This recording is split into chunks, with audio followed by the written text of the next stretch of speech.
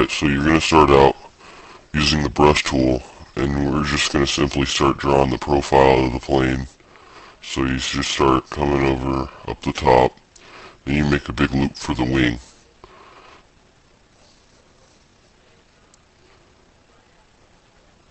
Then you're going to come around to the front just to give it the edge outlining.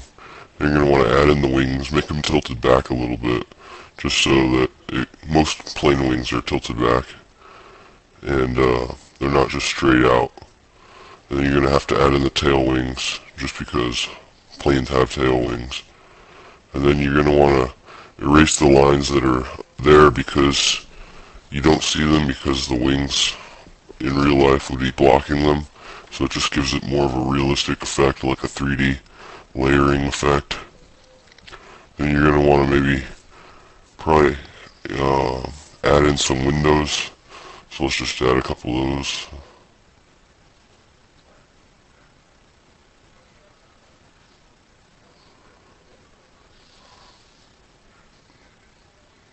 Alright, and then you're probably going to want to add some stars just to give your plane some personality. So we'll make them blue. And just add some stars anywhere you want. It pretty much just sort of lets the user know, the viewer, whatever, know what your plane is about and everything. So then you can make some, I don't know, if you're doing like a war plane, you can spray some blood on the front just to make it look like you ran into somebody. And then that's pretty much, oh yeah, you make a cockpit, and just to let you know that there is somebody flying the plane. You can draw the person, the pilot. You can draw them flying the plane with the steering wheel. And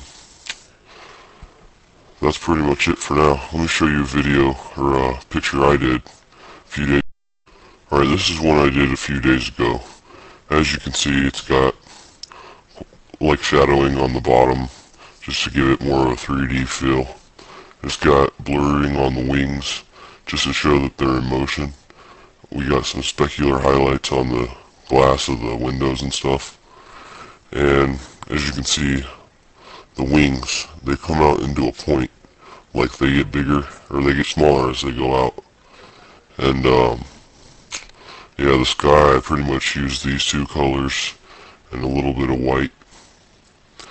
And just pretty much mix them together, and you just keep trying, and eventually you'll get this good. That's pretty much it.